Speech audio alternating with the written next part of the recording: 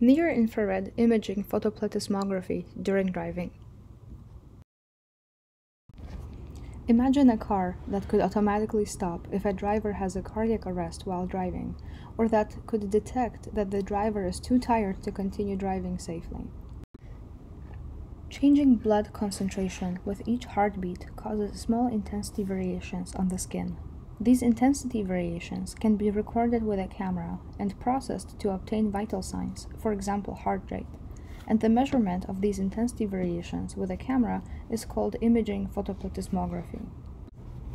Unfortunately, these blood flow-induced intensity variations on the skin are very small and are easily corrupted by noise. There are two unique large sources of noise during driving. First, there are drastic illumination changes on the driver's face, both during the day as sun filters in and out of buildings, etc., and at night from street lamps and oncoming car headlights. Second, the amount of motion during driving is significant. Most of the ambient light variations present during driving are caused by visible light sources and can be reduced in 940 nanometer wavelength range.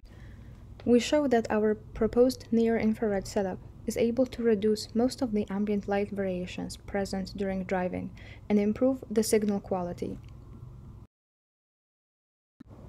Unfortunately, while near-infrared can reduce the majority of these ambient light variations, the signal-to-noise ratio of the blood flow signals we are interested in is very low in near-infrared, and physiological signals recovered from near-infrared videos are more prone to other sources of noise, for example motion artifacts. This makes it challenging to use near-infrared videos for imaging vital signs during driving because there is a lot of head motion during driving as well. To recover the physiological signals in presence of motion in the near-infrared, we model the light and motion noise sources. We use the horizontal and vertical position of the facial landmarks as a head motion prior, and the background regions as an illumination noise prior, independent of motion, assuming that similar light variations are likely present on the face and background regions. Then we can project the noisy signal onto the orthogonal complement of the noise subspace to denoise the signals.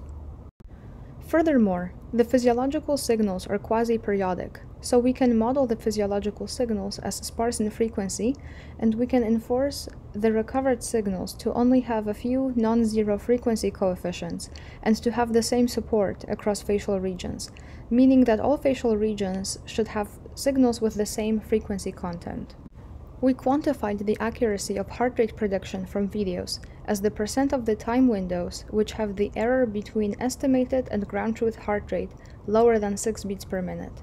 We demonstrate that our proposed near-infrared approach outperforms the state-of-the-art methods in RGB during realistic driving, opening up possibilities of using cameras for improved driver monitoring.